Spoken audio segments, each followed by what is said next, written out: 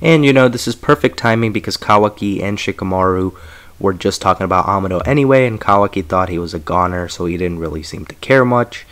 And Shikamaru, as he talks to Amado now, actually, quick thing before I actually talk about what they're talking about. I'm sure a few people are going to complain about this whole phone call thing anyway, because, some people don't like this technology advancement thing in the Naruto franchise as a whole. I think that it makes perfect sense because of how far, we have come time-wise. So I don't mind this at all. This is a very minor thing, but I did see a few people complain about it. Doesn't bug me in the slightest though. Anyway, so yeah, Shikamaru asks about Code and what happened to him, and then he finds out from Amado that Ida ended up changing sides as well. So Shikamaru is just getting revelation after revelation. Amado also says that the village doesn't want these siblings as enemies, so that he should accept Ida's proposal. Well, Shikamaru made the proposal, but he should keep that intact and also add Damon to it, because Damon is revealed as well to Shikamaru here. And so Amado's just advising him that this could be what they need to turn the tables. So they want the siblings as allies, not enemies. And then he also mentions that Code's limiters are now removed as well. So like I said, Shikamaru is getting revelation after revelation at the moment about what just occurred over there on Amado's end. Right after that call is done, or right as it's ending, Shikamaru says he has a lot more questions for him when he gets back to the village. And he said he's going to take about 3 to 4 days to get there. So now I'm wondering if Team 7 is going to be called up to escort them maybe safely, or just to make sure nothing else happens necessarily. Because after the call, Ida ends up telling Amado that she'll kill him if he doesn't get her to get along with Kawaki. So that's another plot point that's going to be big, I feel like, when they get to the village. And right after Shikamaru's done with the call, Team 7 and Naruto are both summoned to the Hokage office to talk to Shikamaru about everything that just unfolded, because I believe Shikamaru took the call in the office and Naruto was with Kawaki. Then we shift over to a whole nother scene. We haven't seen a ton of Hinata, I would say, doing, much significant things in this manga. But, so we had a scene here where Hinata cries as Boruto is about to leave for this mission that Shikamaru is summoning him for. And she's pretty much worried that he may never return. And something else to note here is that Himawari is listening to all of this in the background. Boruto responds to Hinata by telling her that he'll come back no matter what, and that he promises that. So just because he promised that though, I feel like something's going to go wrong. Now, I don't know if this is going to maybe be the arc that leads to the time skip, but I feel like it's a very strong possibility that Boruto will maybe spend these 3 years or 2 years, 4 years, whatever they want to do for this time skip. I think he's going to spend those years away from the village because of something that's going to happen. That'll be crazy, something with a lot of consequences, and that's where I think this promise might get broken. Now, I don't know who he's going to spend that time with. It could be Sasuke, could be Kashin Koji maybe if something crazy happens. He could be a captive for all we know, but I doubt that one. But a lot of possibilities, and it is nice, like, Hinata showing some concern right there for him. Very, very parent-like thing to do. So, makes sense that that would be part of it. I do kind of wish that Hinata would get a little more involved in some of these stories sometimes, because we haven't seen a ton of the older people from Naruto, aside from really Naruto, Shikamaru, and Sasuke, and occasionally Sai. And this is just for the manga. I know the anime uses some others here and there, but it's never like a crazy, like significant role. I also think the manga should really bring back Konohamaru, because they're, he's supposed to be Team 7 sensei, right?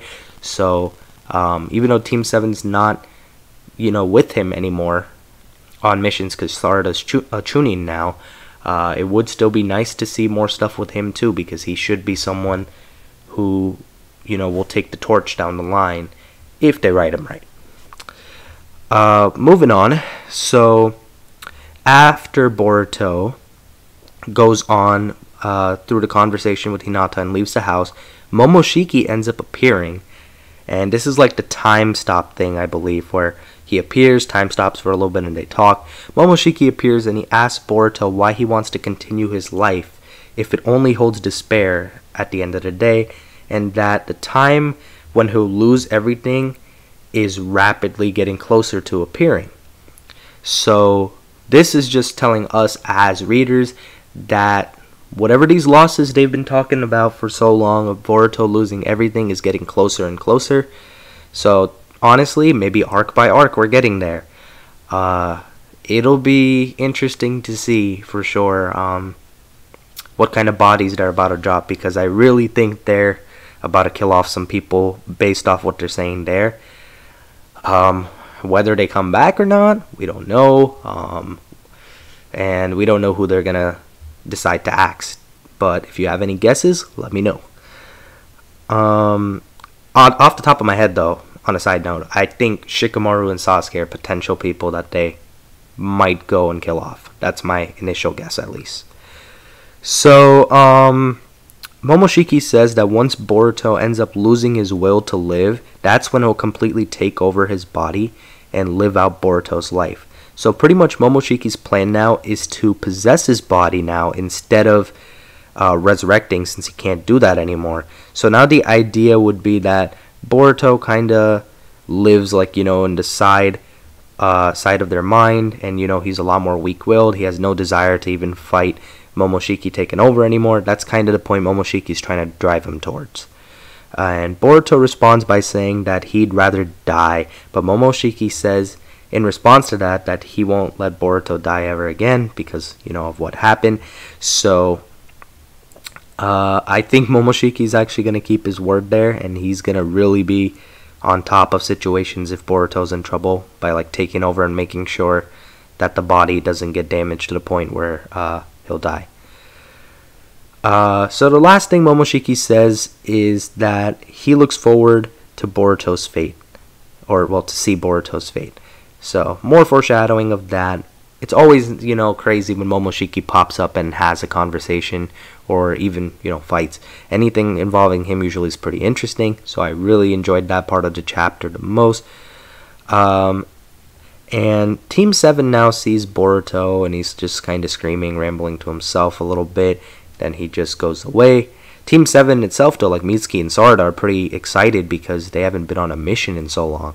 So they thought everyone, was going to be pumped up. And, then they saw Boruto like that, so they thought that was a little weird, especially Sarada did. Next, we cut over to Himawari. So I'm really glad that they showed this scene in the manga, because of just, what's going on in the anime right now, too, with that anime canon arc with Himawari and Kawaki. So Himawari asks Hinata how she would feel if she became a ninja to help out Boruto.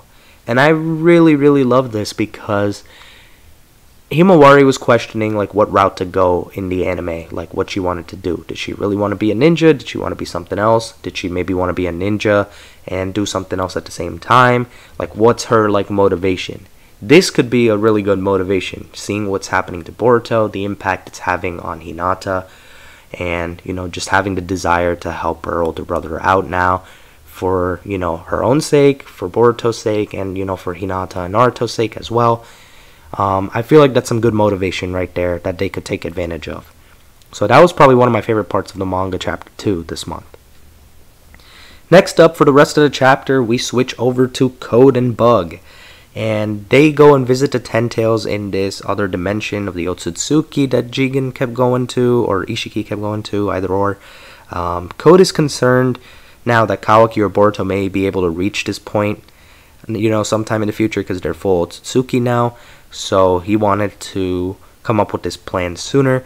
And he also pointed out, Sasuke can't come here anymore because the Rinnegan was taken care of. So Sasuke is out of the picture, as we know for that. But Boruto and Kawaki may develop the time-space ninjutsu ability at some point. Code, on the other hand, is just traveling through his claw marks as per usual. So his plan is to adjust the Ten Tails, quote-unquote. And he says he wants to make them smaller and more useful. So, you know, going back to the title right there, that's what smaller and more useful was referring to. And Code pretty much ends up creating like this army using the Ten Tails by making it smaller and combining them with his claw marks. So he pretty much has an army of, I guess, Ten Tails minions, I guess you could say.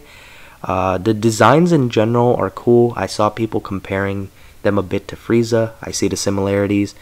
I definitely don't mind the designs. I'd say some are cooler than others. You didn't really see too many of them up close, but the one they showed where they also used Code's eye, that was a cool one.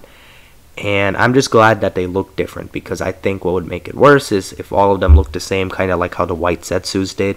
So I'm glad that the designs are going to be at least a little different. That should be a cool aspect of it. And overall, it'll give some other characters something to do rather than just Boruto and Kawaki and Naruto and Sasuke. So we'll get to see others involved as well, hopefully. And hopefully things will progress in a nice manner going forward.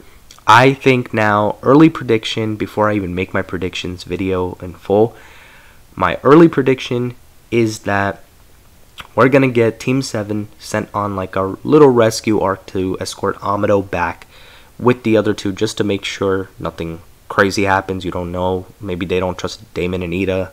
Maybe they're thinking, you know, they might betray him or something. So they send Team 7 as backup, perhaps. And I think something that may happen during that time is Code could lead this army before they get back to the village. That would be, you know, a solid way of, I guess, ruling Naruto and Sasuke out of this story, as well as Shikamaru, and focusing more on like the newer characters. So that's why I think it's possible that they do that. We'll see though what they do. That's just one guess for what could happen. We may not even get like a mission involving that exactly next chapter, but it seems like there is going to be a mission. Let me know what you guys think though. It is in the comments below. All in all though, I really enjoyed this chapter. I'd say it was a pretty good to a great chapter, just because a lot of the setup scenes were nice. A good bit of things happened. I think it was paced fairly well.